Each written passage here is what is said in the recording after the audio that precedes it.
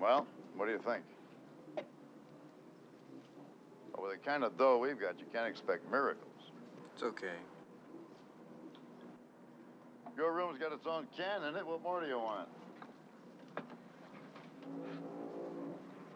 Why are you making it so tough on me? You're a mean little bastard, you know that? What are you gonna do with the rest of your life? Just bum around? End up with 10 cents and a double hernia? Believe me, I went that route. You knew how many times I hitchhiked back and forth across the country. You think I was always a playboy bowler? I fell on and off more freight trains. They used to pay $2 a head for every bum they could catch. Throw them in the bucket. I've eaten hobo stew with more guys than I can remember. Never saw them again. That's no life.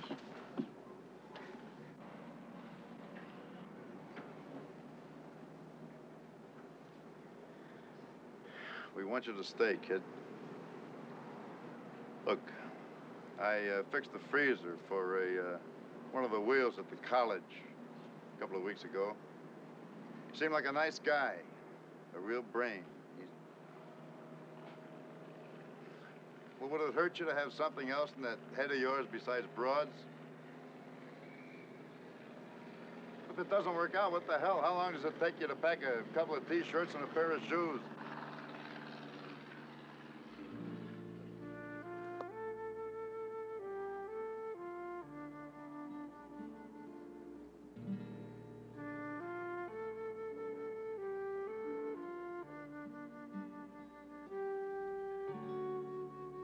Yeah, all right.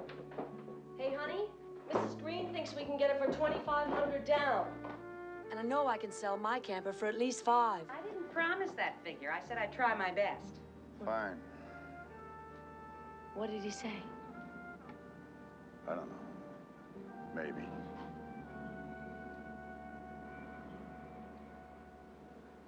Ladies and gentlemen, let's have a warm welcome for the comedy of Ben Terry.